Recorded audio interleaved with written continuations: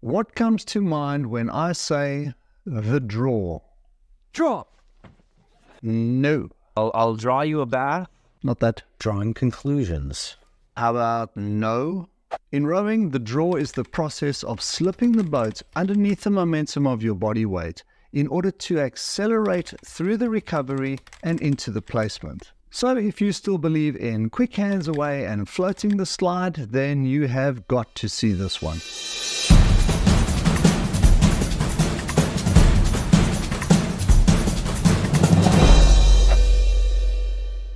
Hey, this is Infinite Rowing, and as you know, we are all about efficiency and free speed and have absolutely no problem poking little holes in conventional thinking, especially if it's a little bit Old-fashioned.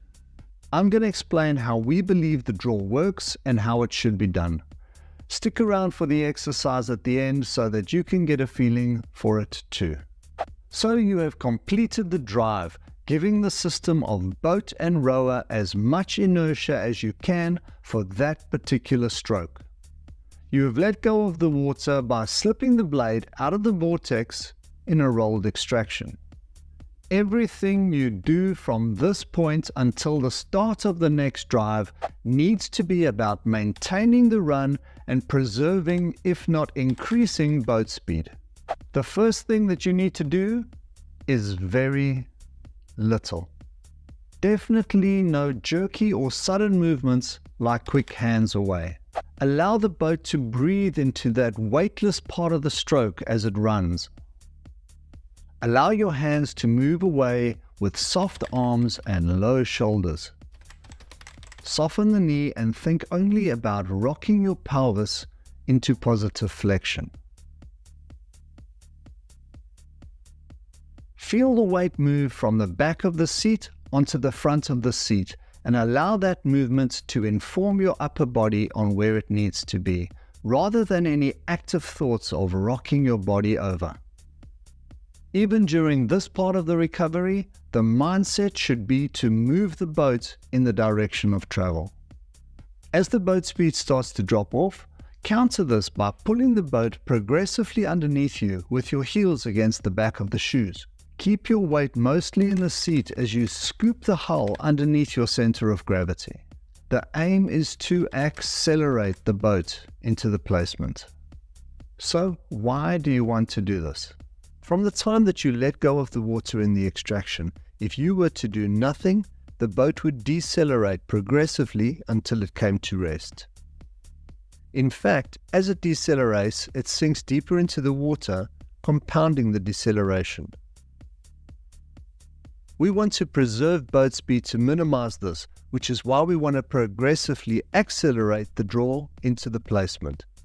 This is the best way to make use of the momentum you have generated with your body weight during the drive, and also reduces the amount of time that the boat spends trimming with the stern down. This way the boat really moves fastest during the recovery.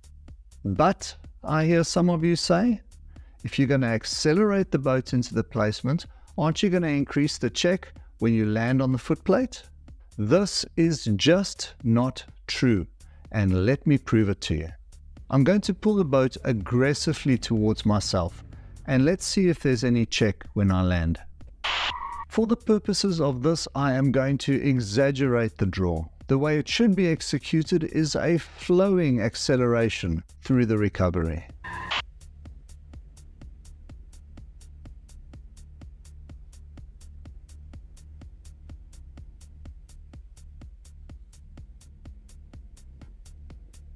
What witchcraft is this? The boat continues to run as it did before I landed. You only check the boat when you reverse the direction of your body and start driving before you've established connection. Try this exercise.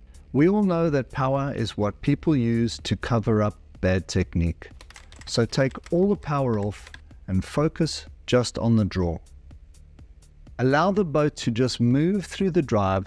Slip the blade out, pull the boat towards you as aggressively as you can, make the placement as gently as you can, and repeat. You will be surprised at how much boat speed you start generating just using the draw. Once you want to start bringing the power back up, start by only doing so for the second half of the drive. Keep the placement gentle and don't climb onto the front end. Once you have this working well, start bringing the power on earlier and earlier until you are taking a normal stroke. Perfecting the draw will change the way you row in a very positive way. I'll draw. Let's draw. We want you to start changing the way you think about moving the boat rather than moving your body. Maintaining boat speed in order to minimize resistance on the hull, and smoothly transitioning between the sequences of the recovery. Once you've done that, you can start worrying about making the perfect placement, but that's a subject for another video.